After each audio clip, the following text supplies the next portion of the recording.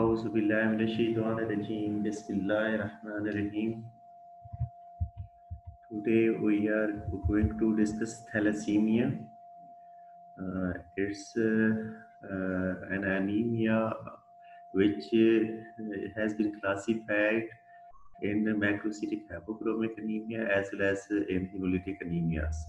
So it's a anemia which results due to the abnormalities of the hemoglobin synthesis. So before going to discuss the pathology of the thalassemia, first we should go through the what are the types of hemoglobin and what are the chains of hemoglobin. So normally hemoglobin chains which are found are alpha, beta, gamma, delta, epsilon and zeta.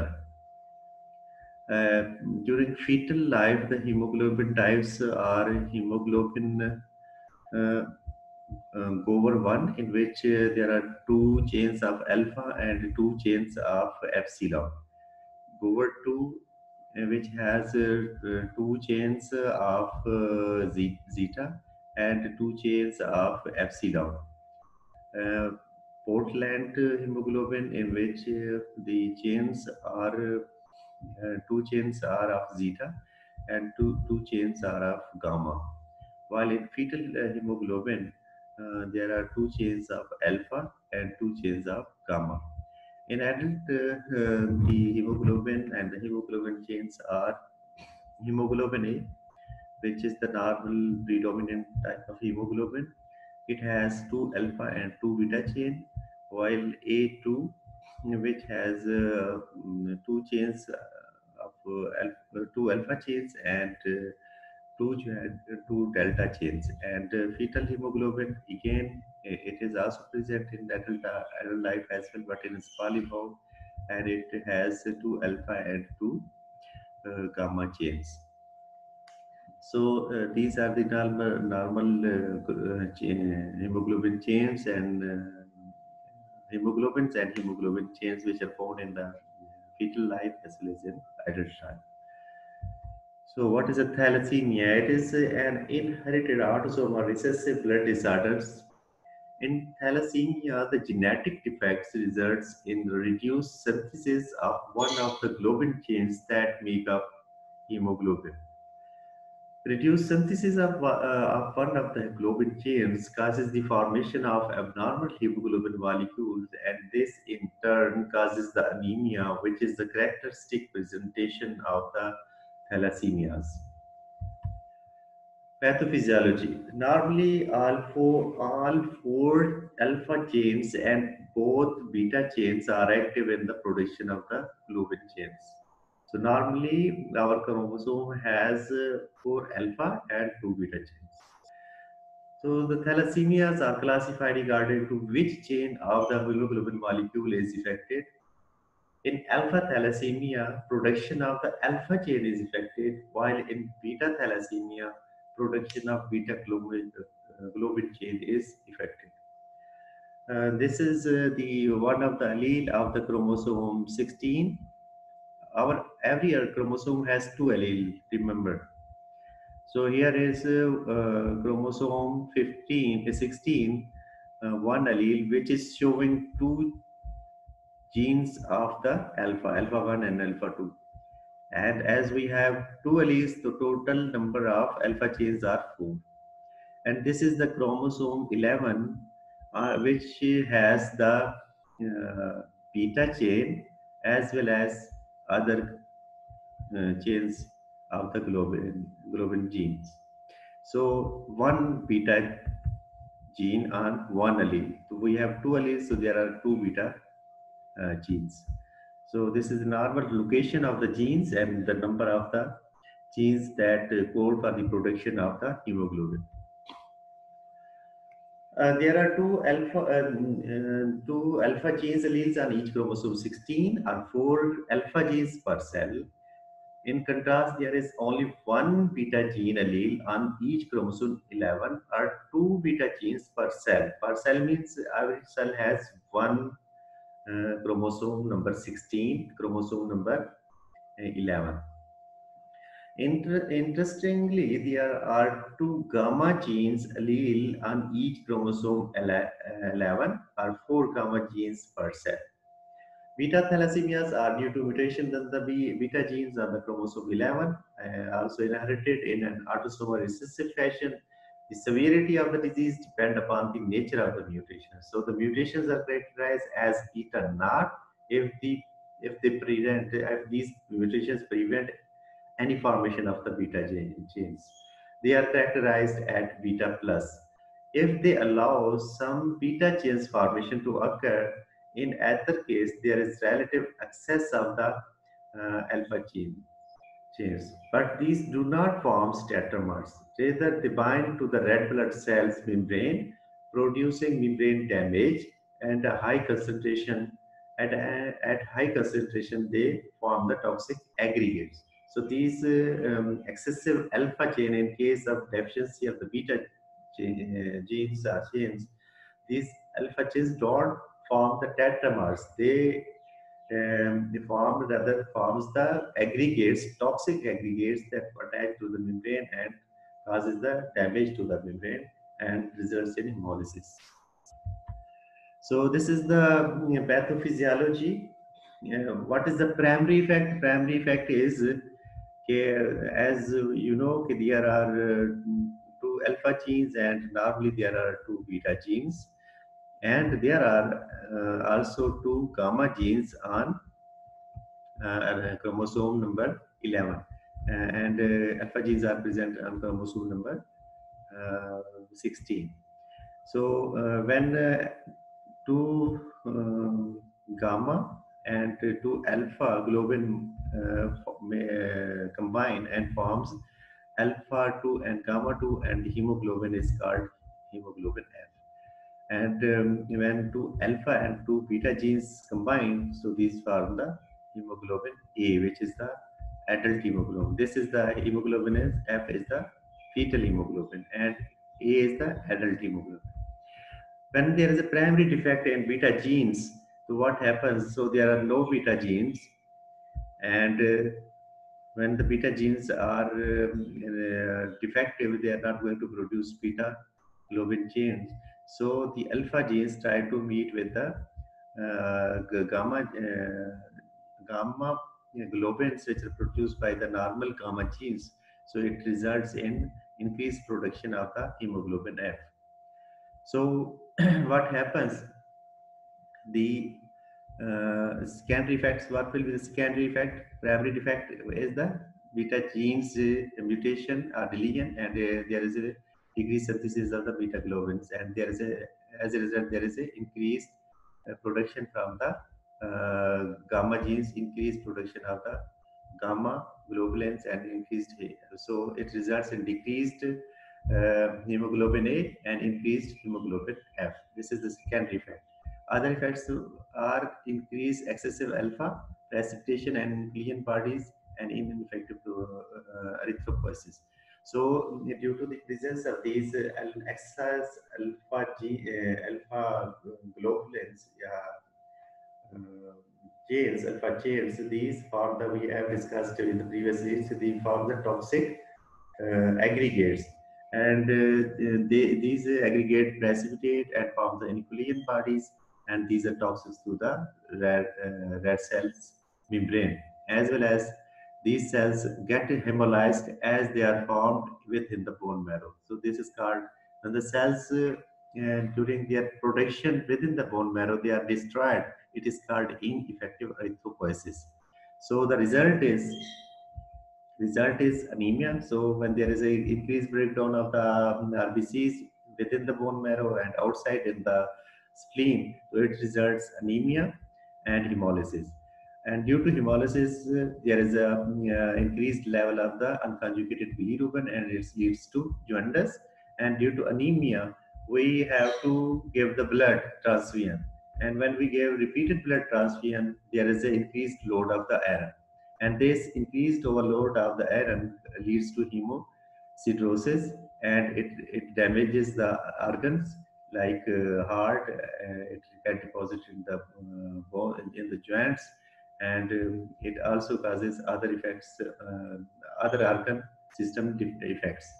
So and this is the results of the anemia and the blood transfusions and iron overload.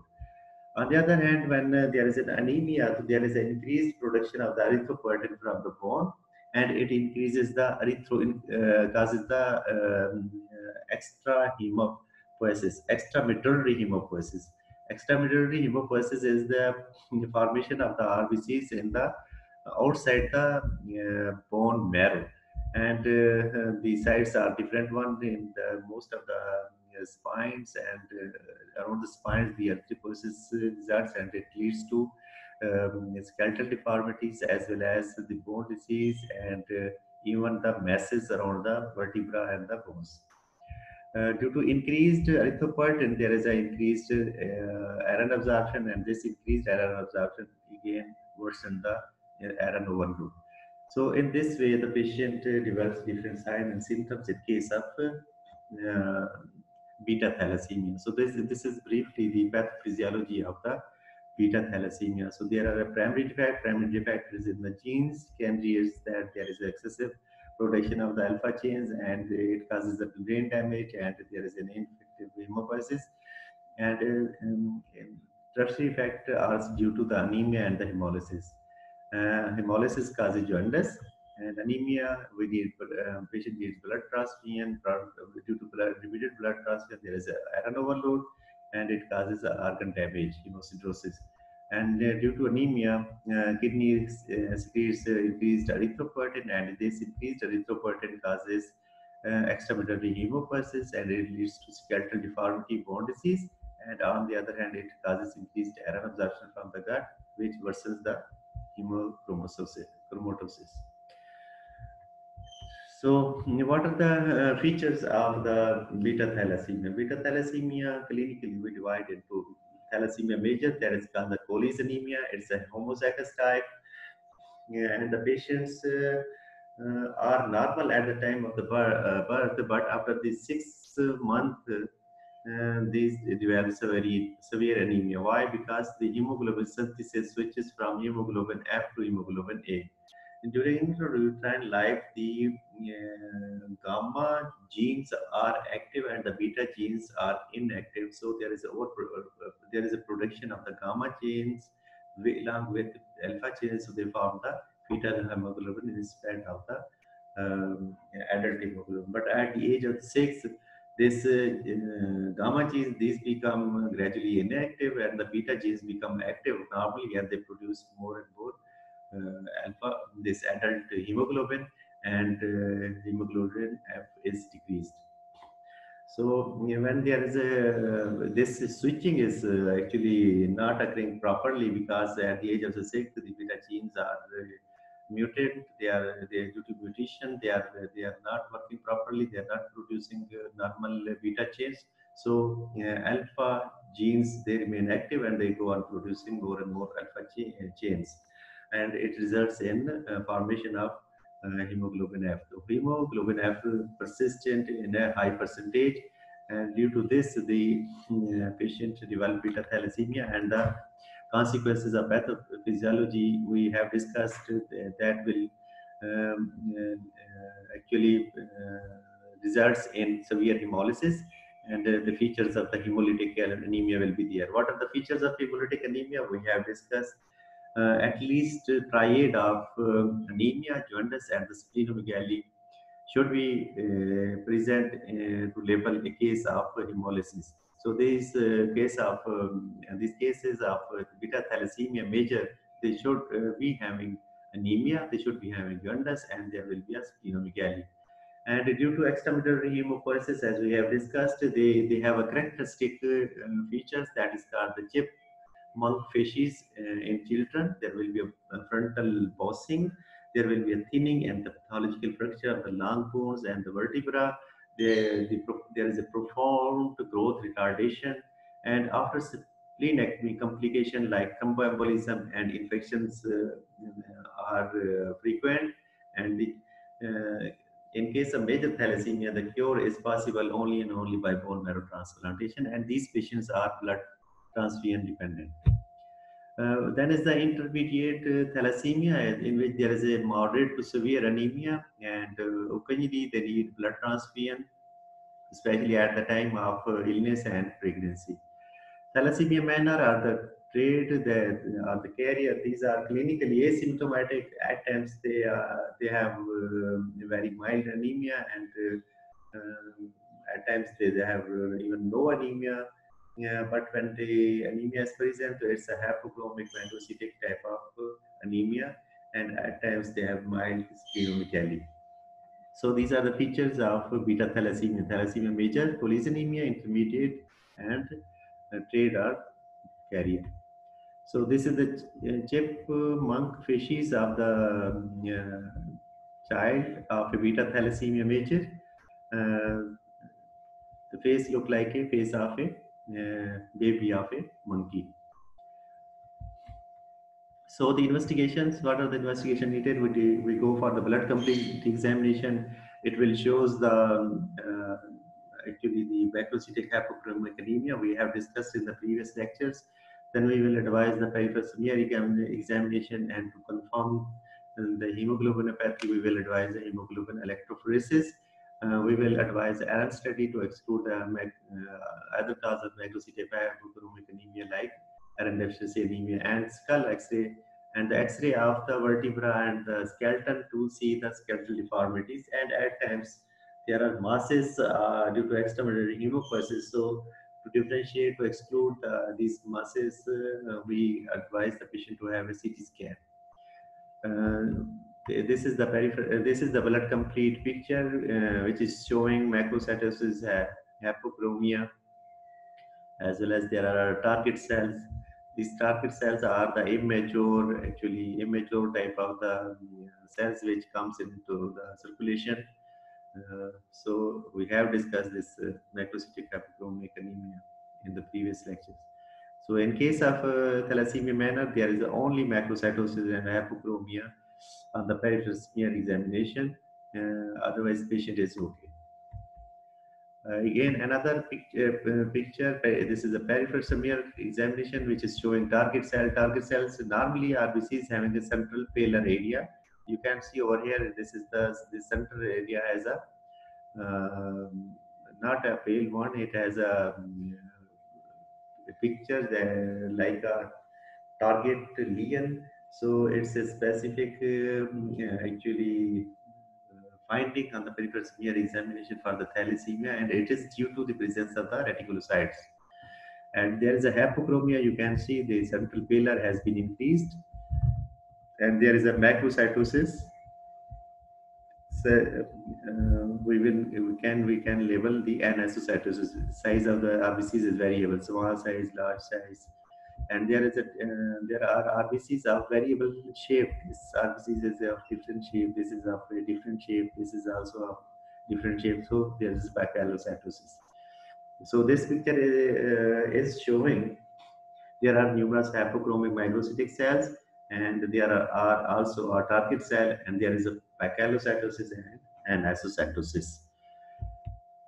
Uh, this is a hemoglobin electrophoresis, which is normally which shows hemoglobin A 92, 95 to 98%, and hemoglobin A to 2 to 3% and hemoglobin F 1 to 2%.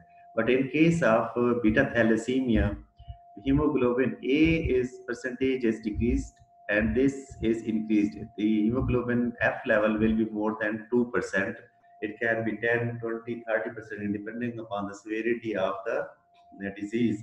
And this hemoglobin A level will be decreased. It will be less than 95%, and hemoglobin F will be more than 2%. So this will shows okay, which that the hemoglobin that the patient is suffering from beta thalassemia. This is the X-ray of the skull. The typical finding of the X-ray of the skull in case of beta thalassemia, the X-ray of skull looks like the skull is having hairs. The hairs on the bone. This one. This is the skull line, and these are the spikes which gives the appearance like the hairs on the bone of the skulls. So this is typical of the thalassemia. This is the investigation of a patient at the level of the chest, and showing uniformly enhancing paraspinal hematopoietic masses. These one with no bonier oriens, so vertebra is okay. There is no bonier oriens. Now the alpha thalassemia. In classical alpha thalassemia, the defect is caused by deletion from the chromosome 16 of the entire alpha genes. Less common causes of alpha gene translation disorders are point mutation, that is the hemoglobin constant spring, that is the mutation of the alpha chain's termination code causing addition of the 31 extra amino acids resulting in an unstable globin. So one of the four alpha genes may be deleted in the alpha thalassemia disorders. So this is the chromosome number 16. There are the two alleles, and each allele having a alpha 1 and alpha 2 genes which produce the alpha globins. So what happens in alpha thalassemia? We divide the alpha thalassemia depending upon the gene number of the genes deleted. So the clinical manifestation of alpha thalassemia vary with the number of the alpha genes, alpha chain genes that are deleted from the chromosome 16. So if only one alpha gene is deleted, no hematological abnormalities are seen, and this patient is called the silent carrier.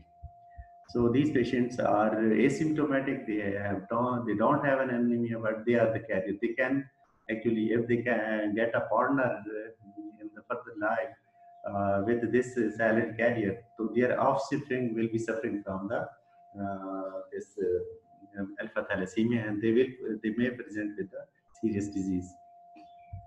So if the two alpha genes are deleted, either they are homozygous or they are heterozygous. Homozygous means the both genes are deleted from one allele, and homozygous they are deleted from the both alleles, each one from the each allele, and heterozygous if they are deleted, the alpha genes are deleted from the one allele. So it is the deletion can be from the in this manner. Either it can be deleted from the one leading to heterogeneous, and it can be deleted, and the genes can be deleted each one from the two alleles, so leading to homozygous type. So this condition is called alpha thalassemia trait, and the patient are clinically normal with normal life expectancy and performance status, but these patients results in macrocytic hypochromic mild anemia, and on electrophoresis, hemoglobin A2 levels will be normal. And then is alpha thalassemia, that is called the hemoglobin H disease, in which there is a deletion of the two genes on one allele and the one gene on the second allele. So there will be a hemoglobin H. That means that there will be a four beta chains and only one alpha chains, and this hemoglobin is unstable, and it precipitate and due to this precipitation it causes the hemolysis. So these patients, hemoglobin H disease patients, they present with typical features of the hemolysis and the anemia, hemolytic anemia and the general anemia. So the hemolysis is usually compensated by the bone marrow. They produce more and more cells, and this hemolysis is compensated. In hemoglobin H disease, the RBCs are macrocytic hypochromic, again with target cell as we have discussed, but with the crystal violet or new methylene blue supraviolet stain that will detect the Haynes body, that are the precipitated hemoglobin H. So Haynes body can be detected, and these Haynes body are the precipitated hemoglobin H. It means that the beta chains which are in excess and they are precipitated within the RBCs, they are stayed with the crystal violet or with the methylene blue, and this is called the Haynes body. The fourth type of alpha thalassemia is the Nedrops fetalis.